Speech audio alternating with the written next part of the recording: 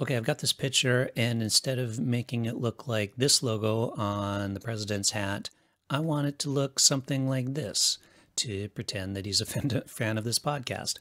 So you want to do that in a way that makes it look like it's supposed to actually be there. Here's another example of a t-shirt that went from this, where you see like the lines, to this, where we've also got the lines working incorrectly. So how do I do that? Okay, so I've got my original layer now, and I'm going to duplicate it just because I like duplicating my layer and having the original as a backup. Select the brush tool. With the brush tool selected, make sure you've got opacity set to 100%, and then also make sure to use a hard round brush. Now go down just below your color selector here, and you've got this, which is going to be your quick mask mode. Select that. You know it's selected because you can see it went red over here on the layer. With the color at black, go and paint over the logo that you're removing. Now go back and deselect that quick mask. Go up to select and inverse to switch it. Now we want to go to where our spot healing brush normally is. Directly underneath that is this one called the remove tool. Select that and then paint over it as well, and it should paint that kind of light pink looking color. When you deselect it, it will then remove that. Hit Control D on your keyboard and you can see we've got rid of it. Now we want to put the new layer in. So now first thing I want to do is I'm going to convert it to a large smart object, and then I want to go to Filter, Blur, Gaussian Blur, and set the radius to about 3.3 and hit OK. So you've got this nice blurry image now.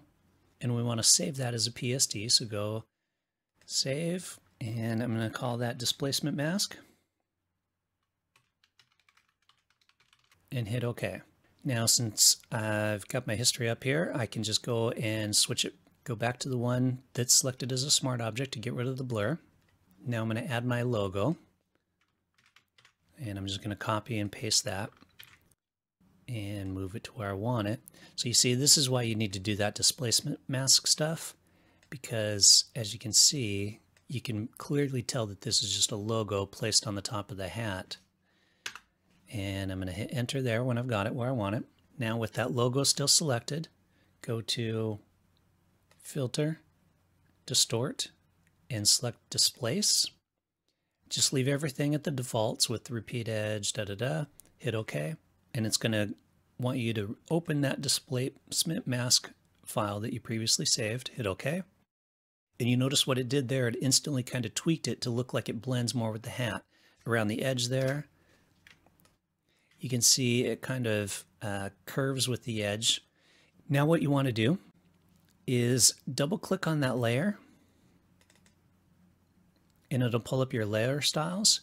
And you want this one here under blending options, underlying layer. Hit Alt on your keyboard, I'm not sure what it is on a Mac, and then select kind of the right side of that little triangle there, so that way it splits it. And then kind of pull that a bit to the right and look at the image on the screen. You notice what's happening here as it starts to fade and fade away.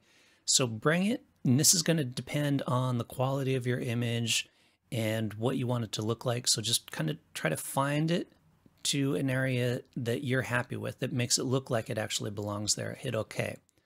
Now with mine, I'm going to do one more quick little change here, which you might not need to do depending on how straight yours is. So that first image that I showed you, I didn't do this step, but I'm going to do it on this because the guy's looking straight at the camera. But on this one, the hat's a little tilted to the side. So I'm going to go up and I'm going to go Edit, and I'm going to do a perspective warp, and I'm going to change the perspective just a little bit. Now you can do this before that other step as well, if you want. And I'm just grabbing 4 corners of the warp tool, making sure I've got the whole thing selected. I hit enter, and now when it switches over to this, I'm just going to bring that back corner in just a pinch to give it a bit more perspective warp. Hit enter to undo it, and let's zoom back out here.